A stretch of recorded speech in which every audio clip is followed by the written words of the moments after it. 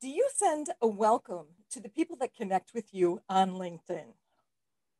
There are 760 million people on LinkedIn. If they took the time to connect with you, shouldn't they be acknowledged and thanked for that? And there's another purpose for this. If you send them a super simple welcome message like, "Thank you so much for connecting with me, Tommy D. Welcome to my network," they have the assurance and the comfort that you're not going to pitch them right out of the box. So let's make LinkedIn friendly again. It is a social network. It's all about relationship, and business is personal. If you don't have a relationship, you don't have an opportunity.